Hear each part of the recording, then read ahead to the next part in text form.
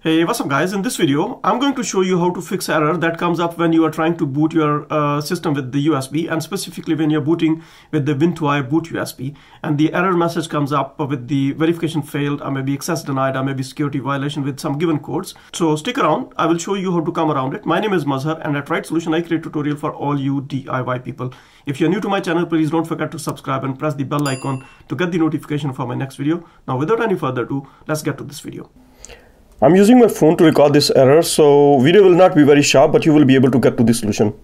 This is my system's boot menu, so let's select the USB to boot it. And here you can see that I faced this error here. This is very small error and can be fixed in less than 2 minutes. This error happens because a secure boot is enabled in your system. So to fix this error, let's go to this error window by clicking this OK.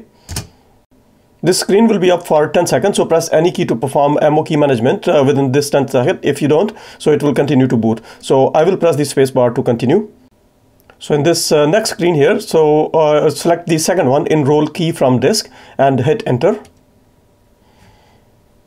And on this page here, if you see the heading, it says select key.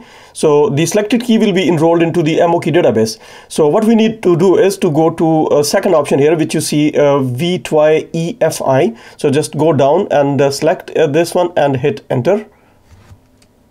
On this screen, what we need to select is the certificate key. So that certificate key is with the .cer. So if you look at this fourth option, which says enroll this key in MOK manager.cer. So go down, select this one and hit enter. On this page, select continue and hit enter. And now go down to yes and hit enter again. And now let the reboot be selected and hit enter. It's rebooting my system, so let's see my boot menu options had come up, and let's select the option and hit enter here and wait till it loads the content of the Ventoy USB boot drive, and you can see that mine is already loaded here. So the error is taken care of. So that's it for this video guys. If you think this video added some value and given you some help, so please give it a thumbs up, and I will see you with next video. You have a wonderful day.